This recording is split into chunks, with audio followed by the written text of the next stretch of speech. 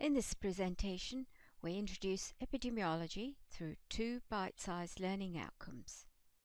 By the end of the presentation, you should be able to describe the definition of epidemiology, understand how epidemiology supports public health activities.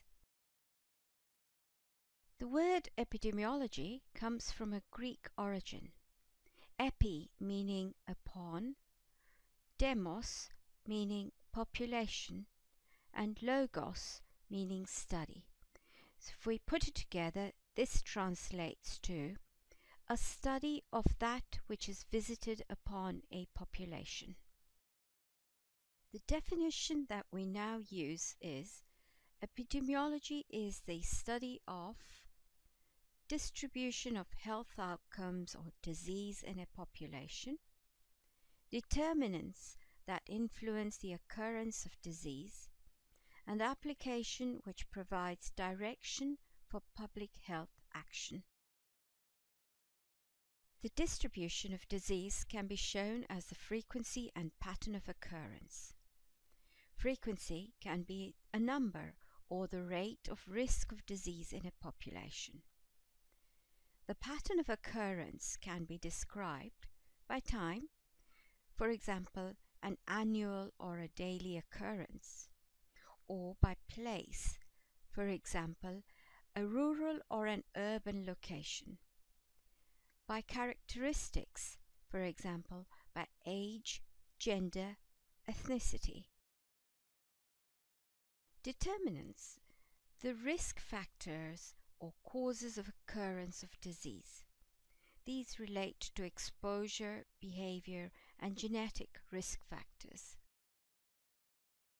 Application is the public health action that can be taken to improve health within a population. Application is also sometimes referred to as disease control strategies. Epidemiology provides important information about a disease within a population and about what the risk factors are or could be. Health workers use this information to implement control strategies, to prevent disease from occurring or spreading, to provide health system with priorities for planning and targeting health services, or to promote the use of evidence for effective clinical care and policy development. In order to understand epidemiological information, you need to be familiar with some commonly used terminology, such as prevalence and incidence. Prevalence is a measure of how many people have a disease or a health state in a given population at a specific time.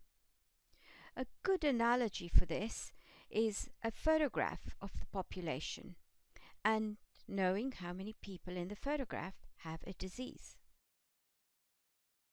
To calculate the prevalence of a disease, we need to know 2 numbers. Firstly, the study population, that is, the total number of people in the population we are studying. Then we need to know the number of prevalent cases, that is, the number of people with the disease at a specific time.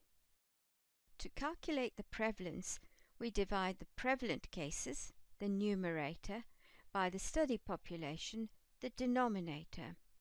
We can then multiply by 100 to get a percentage. For example, let us consider a school with 50 children, and of those, 5 pupils wear spectacles. To calculate the prevalence, we divide 5 by 50 and then multiply by 100 to get a percentage. This gives us a prevalence of 10% for spectacle-wearing children at this school.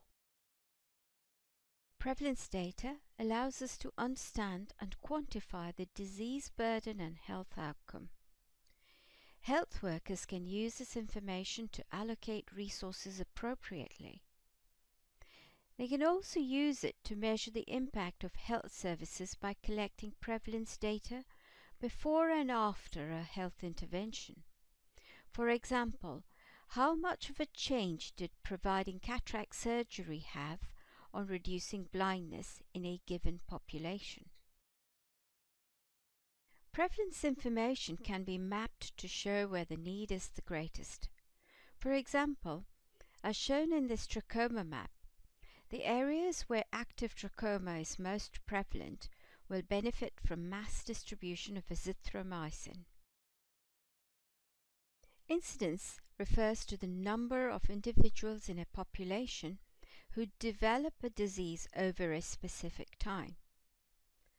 This is a measure of risk that the disease will occur. To calculate the incidence of a disease, we need to know two numbers. Firstly, the study population, the total number of people in the population we are studying, and then the number of incident cases, that is the number of new cases that will develop the disease during a specific time period. To calculate incidence, we divide the number of new cases, the numerator, by the study population that was followed up over a specified period of time as the denominator. In this example, we see how incidence can help medical professionals predict the probability of a complication developing. In our study population, we have 10,000 insulin-dependent diabetics over the age of 40. They were followed up for a period of 6 years to see how many developed background retinopathy.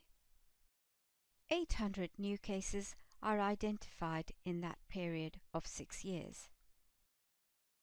To calculate the risk or incidence of developing retinopathy amongst diabetics in this population, we take the number of new cases, 800, and divide by 10,000, the population being followed up. This gives us a risk of 0.08, or 8 new cases in every 100 diabetics who would develop background changes in their retina in 6 years. In summary, epidemiology provides the clues for the magnitude, distributions, and determinants of diseases affecting a population. Prevalence data is very important for planning public health interventions. Incidence data identifies the probability that a health outcome will occur.